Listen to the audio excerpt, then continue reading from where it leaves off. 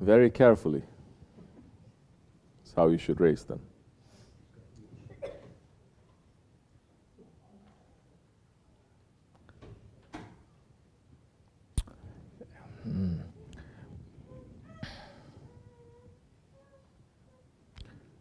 What do you want them to be? You raise your children for them to become something, right? If you raise chickens, you want them to have meat so you can eat them, correct? If you raise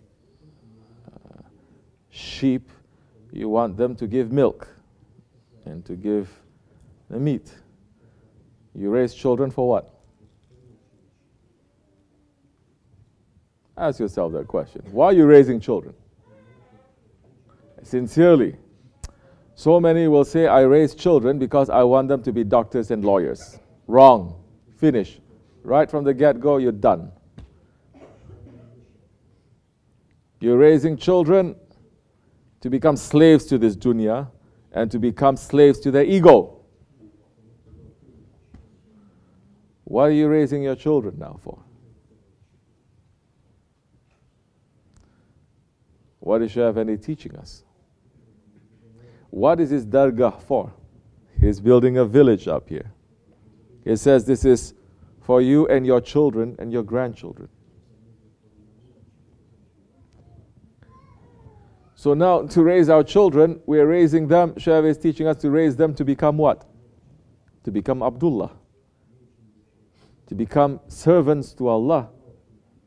The same reason we want to be raised, the same way that we want to live in this world, the same way that we want to die and to be raised in the hereafter as Abdullah. That is our goal. If you're sincere, don't say, oh yeah, also Abdullah. So many, when I say that, not doctors say, yeah, okay, of course, Abdullah, yes. No, it's not, don't lie. If your most important thing is for them to be raised to become a servant of Allah, then you're going to find servants of Allah and ask them how to raise my kid. And before that, you're going to find servants of Allah to ask them, teach me how to become a servant of Allah too. And you're going to find a community and a surrounding that is going to support that belief. Because if you have that belief but you don't have the surrounding and the support system, you will fail. Because this whole world is just going to swallow you, just like that.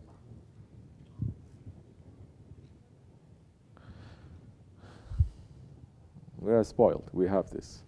Use it properly. There's no guarantee it's going to stay with us forever. Understand what it is that our Shaykh has left behind that is going to be good for us. And use it properly. And our wish is to raise our children to become first servants to our Shaykh, and servants to the Prophet, then to become servants to Allah subhanahu wa ta'ala.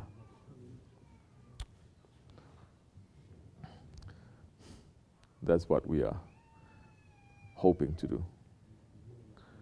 But when you are raising your children in the way of our Shaykh, don't fight what is being given to you. If you start to fight, then it's not going to benefit you too much.